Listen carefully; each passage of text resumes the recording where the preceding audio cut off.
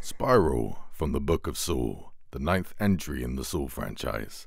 So, no real spoilers here guys, but I do want to warn you. At the end of this video, I will be talking about a scene the trailers showed. I've got some comments on it, but it is a spoiler, but I promise you it's not a big one. Still, if you don't want that, don't watch the last 30 seconds of this video. You've been warned, but before then, you are completely safe with me. So, Spiral tells the story of Zeke, a good cop amongst bank cops, who's trying to track down a copycat killer inspired by the late Jigsaw killer. So, not that it's going to affect this review much guys, but I'm kind of burnt out on Saw. Recently, I uploaded a video where I analyzed and reviewed the whole franchise up to now. I explained what it was like being raised with this franchise, and it took a lot out of me because that video was an hour long. As you can imagine, it took ages to make. I put a lot of my efforts into it, and add to that, my laptop kept dying on me. It keeps turning itself off, and yikes, it did my freaking head in. So, once I'm done with this review, I'm going to be chilling out, taking a break from this whole YouTube game and getting my laptop fixed. And I'll be enjoying my PlayStation 5 a lot more than usual. So, to summarize my thoughts on the franchise, I adore the first one, but even though some of them can be good, I'm mostly pissed off with the sequels. They made the story convoluted, and I don't like how they depended on gore more than story. Plus, I hated how Jigsaw was originally an evil villain, but the writers decided to humanize him in the sequels, and at times turned him into an anti-hero. So as a result of that, I gave up on the franchise about a decade ago, and for the first time in a long time, I got excited for a Saw movie when I saw the original trailer to Spiral. When I clicked on that video, I didn't know that this was a Saw film.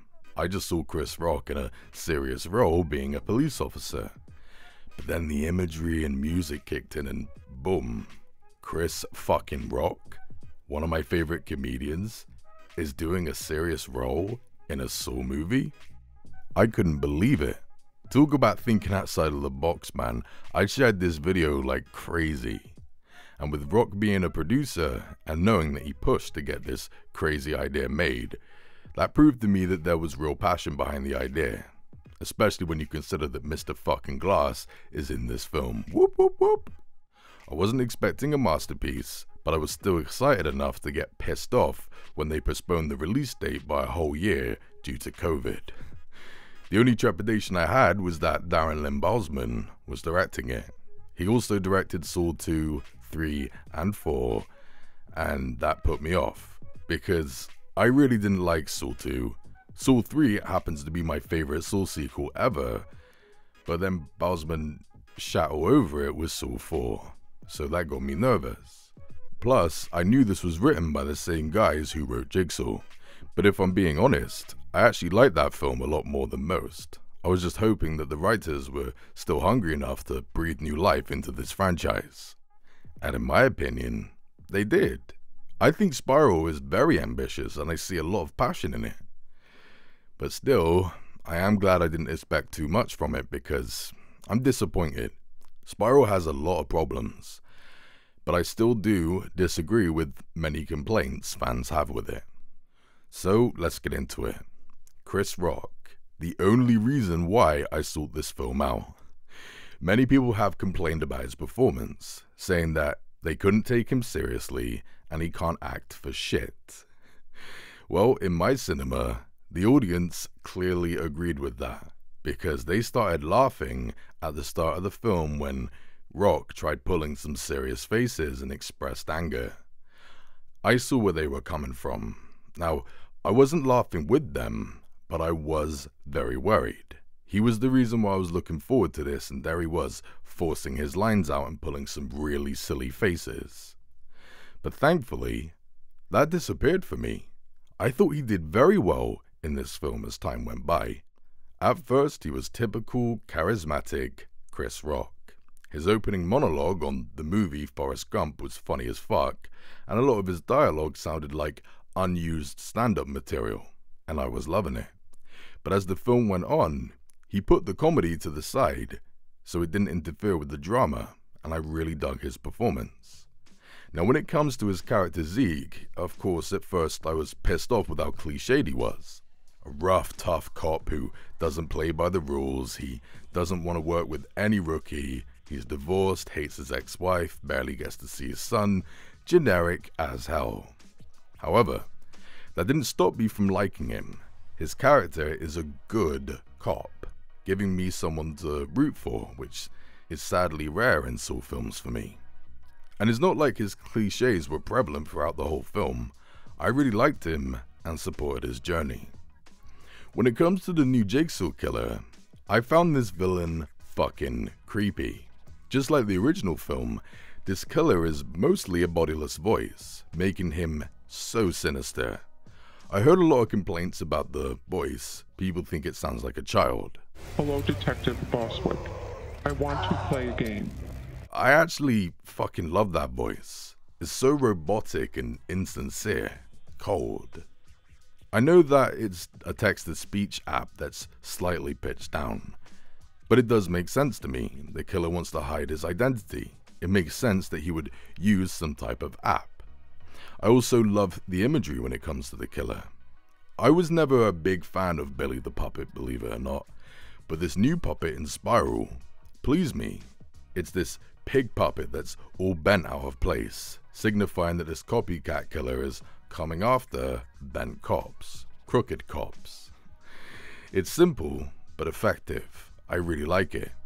And as grim as the violence is in Spiral, these traps are mostly very grounded. They're not too over the top like some of the other Saw films. I actually believe that someone can build these traps for once.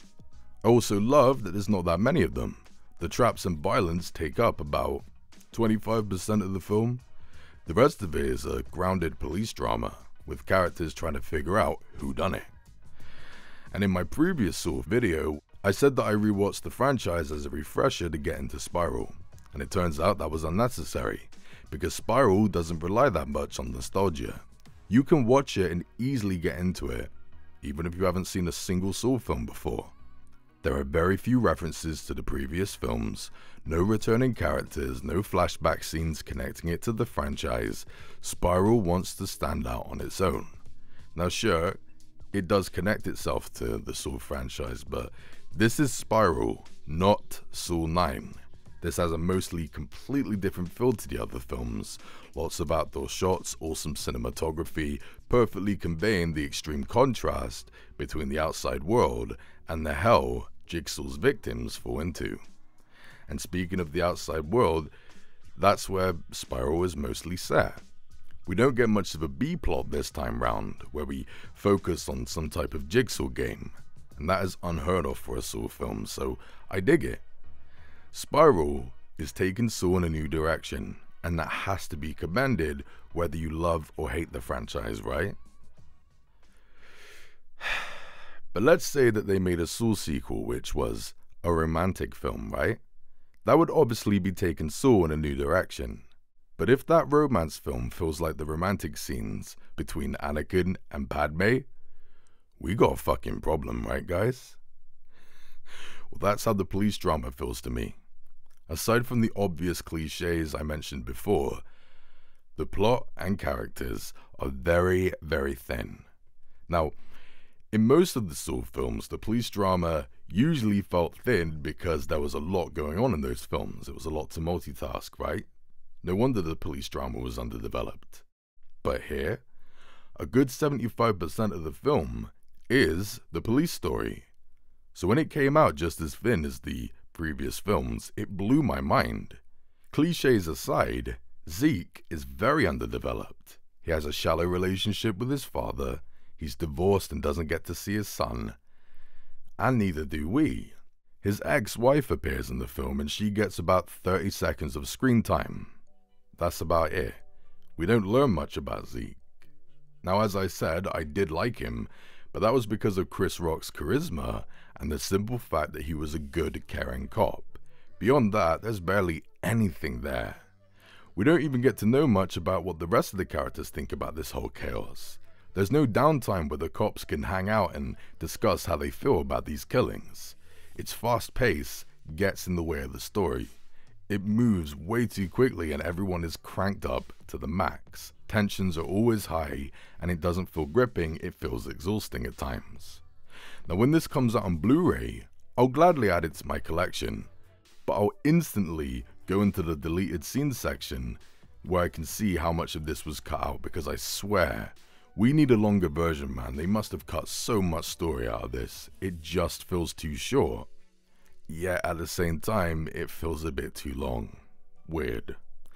And Samuel Jackson, you can tell he's just here for a paycheck.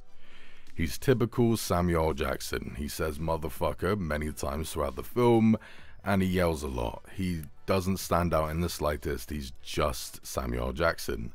I fucking love this guy, but it does get a bit boring when you're seeing him doing the same thing again and again and again. Remember, Spiral was trying to pump new life into this franchise, and I think typecasting Samuel Jackson was not the way to go about it. It's like having Arnold Schwarzenegger in this film and he's constantly saying, "I'll be back." It's just tired.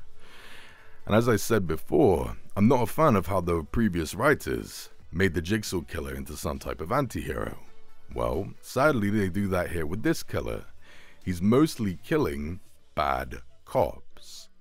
As a result of that, I don't really feel too scared for the character Zeke, because I don't feel like he's in much danger. I never believed that the killer would go after him. He has no reason to. So that did remove a lot of the tension. But what disappointed me the most was the third act. Now obviously, no spoilers here, but remember this film was advertised as a whodunit. So I don't think it's a spoiler to say that yes, the new killer's identity gets revealed. But I don't like that here, for two reasons. One, there was pretty much nothing compelling about the reveal. I sat there, blank-faced, unmoved, thinking, oh okay, so it's you, and you're doing it for this reason. Okay. Very disappointing. And two, to me, Jigsaw in the first Saw film was legit scary, because we didn't learn that much about him. And although again, this new copycat wasn't as scary because he's kind of like an anti-hero, I was still very creeped out by him. I hadn't enjoyed a Saw villain this much since the first Saw. So when this uninteresting reveal came out of nowhere, it just took the magic away from me. Like seriously, they shouldn't have revealed his identity. He was far more interesting being a bodiless voice. And again, without spoilers, I want to talk about the ending. Why the hell do these Saw films struggle to impress me with their endings? Saw 1's finale was so amazing, so iconic that every Saw film after tried to replicate it. And I don't blame them. Who wouldn't want to try and replicate that brilliance? Now, I liked Saw 3's ending, but Saw 4 came along and fucked it up. And Saw 5's ending did leave an impression on me. That's about it. The rest of them just don't impress me. And Spiral sadly did not break that tradition. Now to its credit, this ending does feel a bit different to the other Saw films, and this one actually does slightly make a political statement, which is pretty unheard of for a Saw film. But still, it wasn't that thought-provoking, and I didn't expect the credits to go up so soon. Once the credits came up, I was like, that's it, really? I felt very deflated. Don't get me wrong, this ending is not bad, it's just not that interesting. This is a Saw movie trying to recharge the franchise. This ending was not the way to go about it. So, in the end, yeah, Spiral is very disappointing. It's very, very thin, and I don't know how, after all of this effort, this is what they came out with. But with that being said, I still did enjoy it more than most, and I'm hoping that we get some type of extended cut on Blu-ray, so that way we can finally add some meat to its bones. Am I tired of Saw? Yeah, of course I am. I was tired of this almost a decade ago. And yeah, I really do want a Spiral 2, and hopefully a Spiral 3. So it clearly did something right. I'm just hoping that if we do get a sequel or two down the road, it won't get too convoluted or violent, because I've seen how disappointing these sequels can be. so I'm hoping that it doesn't go down that path. Only time will tell. As flawed as it is, I do respect the balls, I do commend them for the effort, and Chris Rock, damn, talk about stepping outside of your comfort zone. I really hope we see more of this type of thing from him because I do take it seriously, unlike most people. Just try and calm down a bit, Chris. I'm gonna give Spiral from the Book of Saw a 6 out of 10. And I might change my mind here, as I've only seen Spiral once, but for now, this is my ranking of the Saw films from best to worst, including my ratings for them. Okay, so here's the slight spoiler for you guys. If you're not interested, please go away. So, I'm really pissed off with the trailers to this film, man. I'm tired of trailers doing this nowadays. This, right here, is exactly what gripped me and many others to see this film. It's a fucking terrifying image. Like, dude, don't do it, don't saw it off. Oh god, oh god. We're obviously flashing back to the iconic foot sawing scene from the first movie. Like, I swear, that was only shot for the promos and trailers. Nothing comes of it. There was absolutely no need for that shot to be in the film. It does nothing. He doesn't saw off his own hand. He just uses the saw to get a key. Is that it?